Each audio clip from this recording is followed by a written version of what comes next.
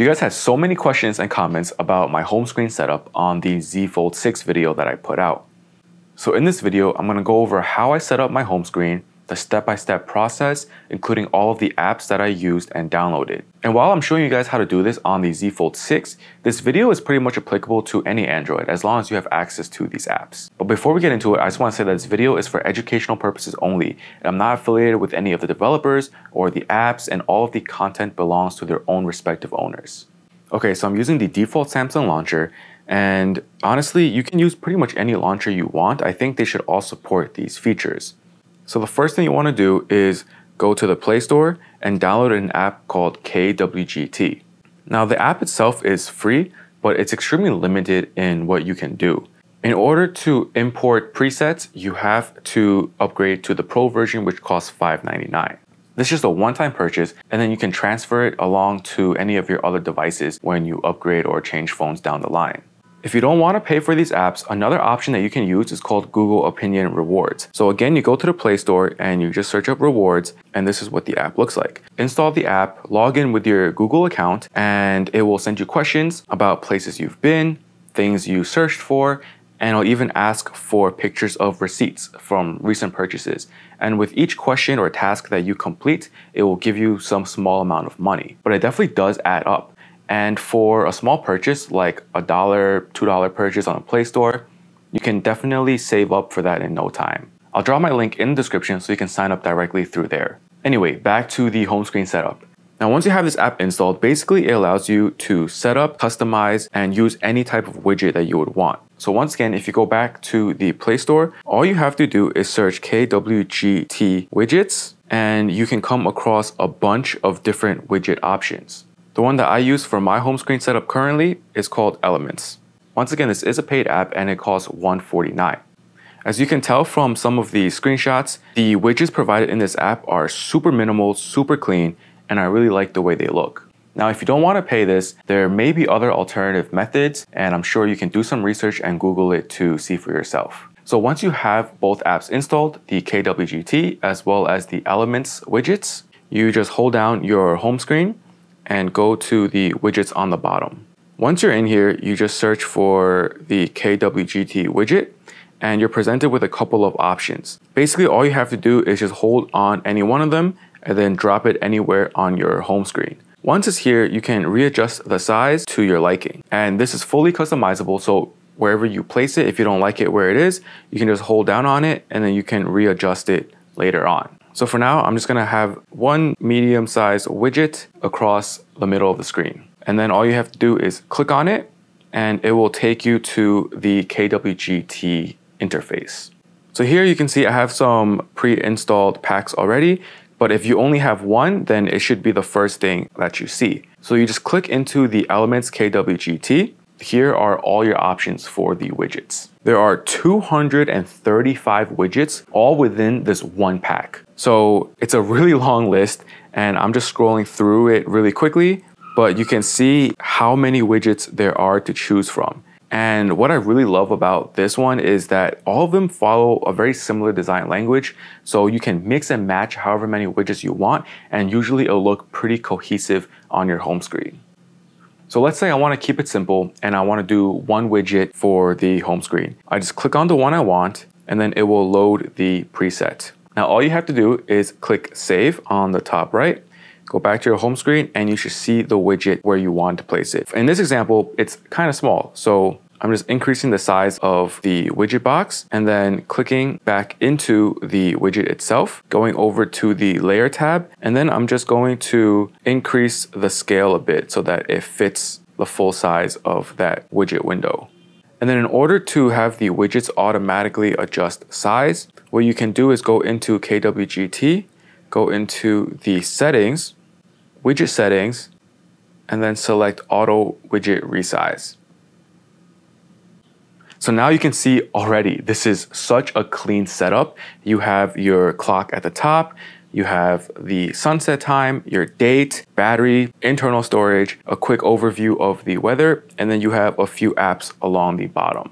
If you like the way it looks, you can leave it at that. But if you want to take it one step further, you can customize all of these individual elements within KWGT.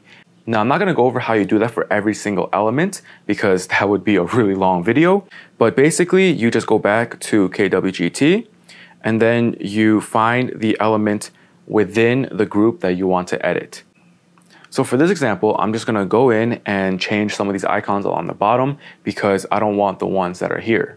So all you do is on the bottom, you scroll over to shortcuts, and then you can see you have 4 individual app icons as well as the Google search icon in the middle. So for the first icon is Gmail, and let's say I don't want to have Gmail. I want to replace it with the phone. So I scroll through until I find the phone icon, and then I replace it with that. However, the icon symbol itself still needs to change. So all you do is go back to the Play Store, and you can download an icon pack that you like. So I can type something like minimal icons, and I like this one called Wycons. So you can see a preview here and it looks pretty clean and it fits with the theme of the device.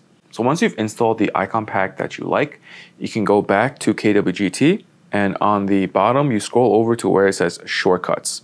Now to change the icon itself, you tap on the check mark and then you hit the edit icon on the top right. Here you go under the image option and then you change the mode of the icon from vector to bitmap.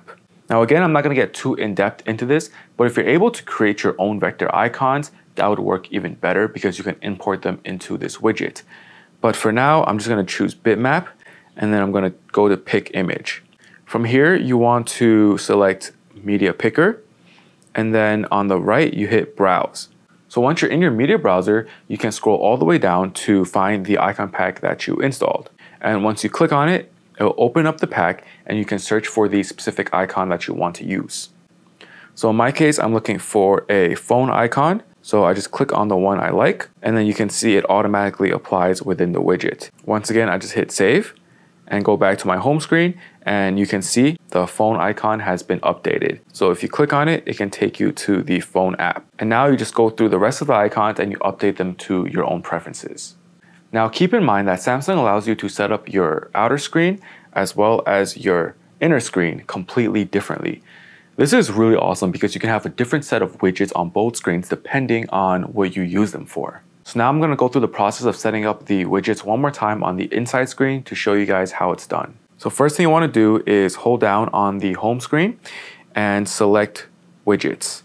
Then you want to add your KWGT widget anywhere on your home screen. The cool thing about this is that the widget can be any size you want, and it can span across both of the screens or just stay on one of the screens. It's fully customizable. Once you have a widget that you want, you just click on it and it takes you into the KWGT interface. Once again, we're going to go into the elements pack, and you can just scroll through and find the ones that you like. So for this inner screen, I think it'll be really cool to have the weather show. So I'll select this weather widget and then hit save on the top right. Going back to the home screen, you can see how it looks. And then if I want to add another one, I just do the same thing. Go back into KWGT, and then I can find another widget that I want to use. Okay, cool. So here's just an example of how I have 2 widgets on the inside screen, and then you can kind of relocate them however you want.